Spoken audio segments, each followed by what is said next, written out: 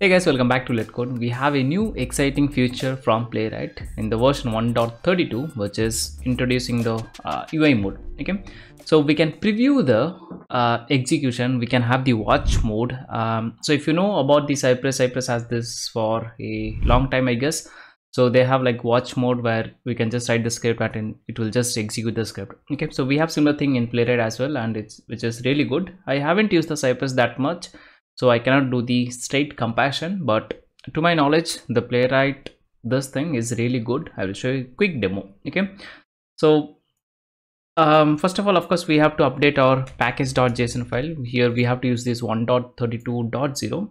While updating, I have faced few issues. So what I did was like I just deleted the node modules entirely and then added the version, and then I do like npm I to install the dependency, and then npx playwright install to install all the new browsers. Okay, I mean the new browser version, of course. Yeah, so once you are done with that, just go to your config file and whatever the files you want to include.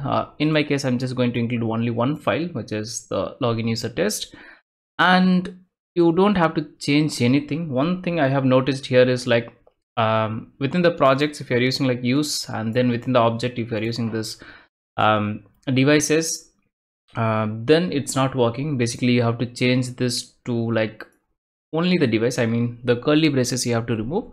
You can just update and check. Maybe I will create a separate video for that, because in 1.31 also there are a few changes which I thought of covering, but I intentionally skipped.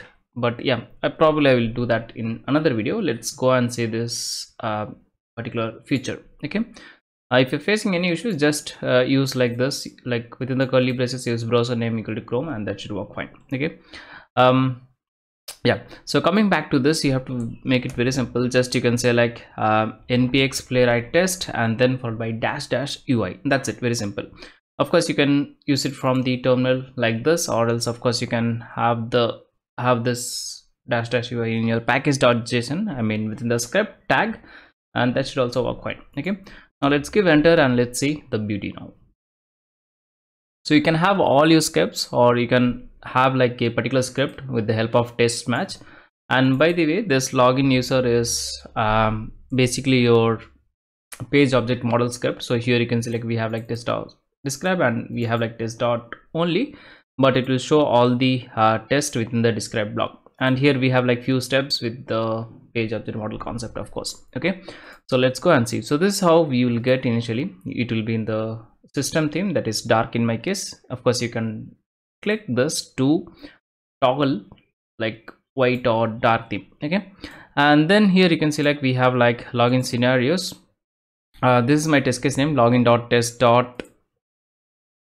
user.test.ts, which is my test name file name, and then we have like test.describe, which is login scenario. So you can see that, and within that we have two tests, invalid login and valid login and logout. So here you can see like invalid login and valid login and logout. Okay, now here we have a couple of filters as well. So if you want to search a particular test based on the filter, for example, if you want to go with like text, like only that invalid login, so you can go and check. You can just play with this, just a simple search function. Okay, and as of now I have only one project in my playwright config file. So here you can see like name equal to Chromium, so that is what it's showing. If you have like multiple projects, you can check and uncheck, and you can run on particular browser. Okay, not browser, it's basically like your kind of WebKit, I guess. So it's like this is what your browser.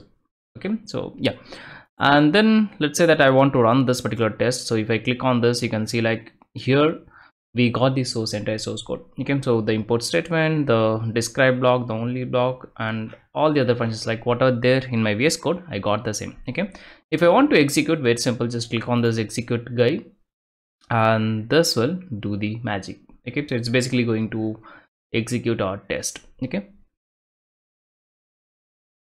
yeah, so here you can select the test has completed. Here you can select green check mark, that means of course the test is passed. If you want to see the console log, you can click on this toggle output, which will give you this console output. Okay, so that's it, very simple. And if you want to refresh, like reload this, you can click on this. Okay, now if I click on this particular guy, it will open your VS Code. So wherever the code you have written, it will open that one. Just click on yes and it will open. Okay, why we might use this in the sense like if you want to do some changes, but this is not required. You can just go and change something on your script from here itself, that will be reflected there. Okay, but yeah, so before going to that, let me show you one more thing. Of course you can do this and you can do this as well as per your requirement. Okay, now here you can see like browser dot browser context dot new page. So new page is there, and then it's navigating to the login page, and then it's going to fill. So here you can see like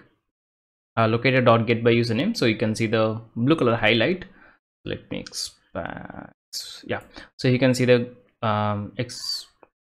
the highlight. Okay, and here you can see like before, and this is your after. So like once I enter the username, you can see something like this.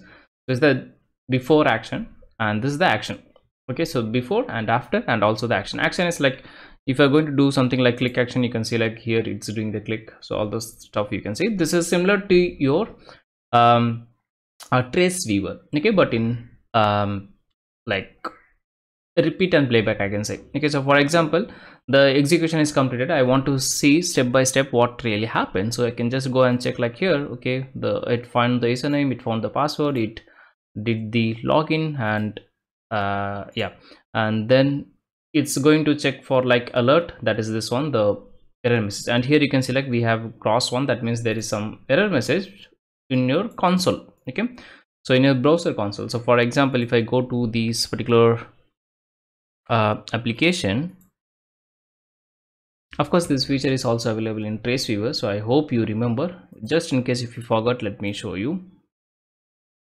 So for example, here if you go to this console or the network, for example, I'm going to give some bad data and I'm going to click on login. You can see like in the network tab we have this 401 unauthorized message, right? So here you can see it's the same thing. So if you go to the network and if you click on this login button, of course we know that we are going to get this 401, and yeah, you got all the network things. If you go to the console, so here you can see like we have this thing that is there in the console as well. So if you go here, you can see this unauthorized error message. Okay, so that's really cool. So you can just like once the execution is done, if you want to see something, this is really good. So you can just go step by step and see what went wrong or what is right. Okay, so this is one of the great feature. Another feature is the watch mode. Watch mode in the sense like as soon as I do some changes in my script, that's going to be reflect here and it's going to rerun the test always. Okay, so for example,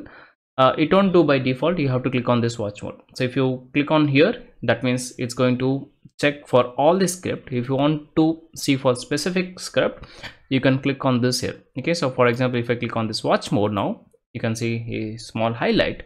Now if I go to my VS Code, let's say that I'm going to do some changes. For example, as soon as I go to the login page, I want to verify the title. Okay, so here I will say like assert expect page and then to have title, and I'm going to give empty title just to show you the error message. I'm going to save this, and then so once I do the changes, and here you can see like it's basically going to start the execution one more time. So here you can select this loading thing, and of course you can see like it navigated to that particular page, and there is a like to have title, but of course there's a failure. So you can see those in red color, and yeah, that's it. Very cool, right? So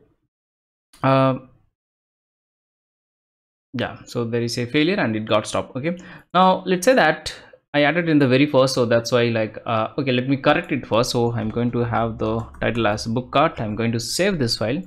If you go back to your Playwright test UI, you can see it's running once again, and here also you can see like we got the UI, or else there will be also browser. If you want to pop this out, you can click it and it will just give you the browser. Okay, yeah, so the test passed, and here since the title passed, like it continued with the step. Okay, So I have added in the very beginning. What if I add to the last step? The same thing, it doesn't matter where you are going to add your step. It basically run the execution. Okay, so this dot page, and to have title of book cut. Okay, so you can see like as soon as I do the typing, simultaneously it's also doing some execution over here. That is how the watch mode works. So it can be helpful for debugging, but I will not use it because as soon as I do changes, if it's going to execute, that might be really messy sometimes, I guess. Okay, but of course it's a really good feature. This is what there in Cypress as well, but I haven't used that personally, so I cannot comment on that, but I think this is really good. Okay, and it will just keep on running always, so make sure like you turn off the watch mode if you're not going to use it. Okay, and here of course the console is there, and you can see like what is passed, what is failed, and all the other things. Okay, so that's it. It's really good. I just wanted to make a quick video because this is really awesome. There are a few other changes as well in the version 1.31 itself. There are a few other changes as well, like we have now dependencies. So if I want to run a script based on a particular script, I can do that, which is really good. So I can say like this is like similar to your TestNG features now. Okay, and yeah, there are a few other changes, like we can now do the locator chaining, which was expected for a long time, and that's really good. Probably I will do a separate video for that. And yeah, so one more reason, this is why I prefer Playwright with Node.js. Either it can be JavaScript or the TypeScript, not the Java, because this feature is, I guess, extensively for Playwright test runner. So of course we are saying like npx playwright test --ui, which is not available for Java. Okay, so not sure if they have released. Of course the Java version, yeah, there's no Java for this. Okay, see, this is why I prefer Playwright with TypeScript the most, and you got this idea as well. Already I have given you my thoughts in previous video. So that's it for this video. Thanks for watching. See you in the next one very soon.